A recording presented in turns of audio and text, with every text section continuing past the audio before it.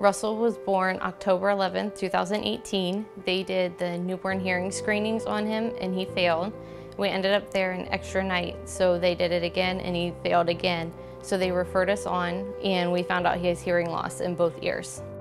He is a on-the-go kind of boy. He is always getting into something. He always keeps us going and laughing. Alan came into the world with a bang.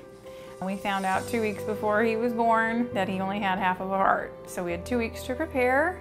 He came in roaring, had a surgery when he was 3 days old. So we reached out to Help Me Grow before we even left the hospital. We reached out to Early Intervention because Dayton Children's let us know that that was a wonderful program and that they would give us a ton of help with everything because we didn't know where to start with Russell. So we were excited to have them come in to see where he was, if there was something we needed to work on. The support is amazing. They've, seen kids that have similar problems. They're all really good about giving us tips for the whole family, what we can do when they're not here, just different things like that.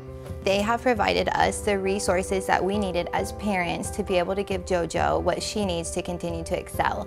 So, even though she's our 4th child, you would think we know how to teach a kid how to crawl, but you don't. That's just something that generally comes natural for the child, and you don't really realize how much skill is put into that. So having the physical therapist here, the developmental specialist here, they're able to teach you the proper placement for them to be putting their hands, and at what time do they pivot their hip to try and sit. And these are all things that you look at your child and you think, how can I help you? I just don't know how to help you, and they show you those. And it's the simplest skills, but until you're taught that, you really just don't have those tools. So it has been incredibly helpful for them to be working directly with us as parents, because now we have the knowledge to help her and work with her throughout the week until her next therapy session.